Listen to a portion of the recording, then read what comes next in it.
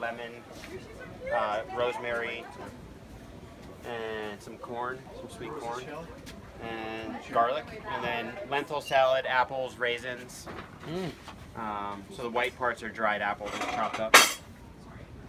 Rice, wild rice and jasmine rice made with coconut milk and peanuts and curry. Farro salad, apricots, pistachios, and fennel.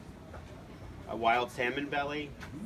This is a peach cake, and the dark pieces are dried peaches. So like a lot of times when I'm cooking for athletes, you'll notice like every single one of these things has like the dried fruit packed into it along with. So it's like carbs alongside, like sugars alongside more complex carbohydrates, and then some protein from the grains. And so this is like a lot of stuff that's typical for what athletes eat. So I figure it'd be good for all of you. Some pecorino biscuits, jam.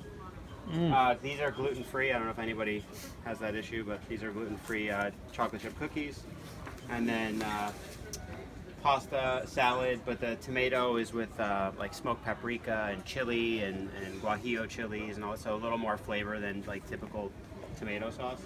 And then some tomatoes, sun-dried tomato olive, maybe to go with that. Some bread. I think that's it. And then we got a little fresh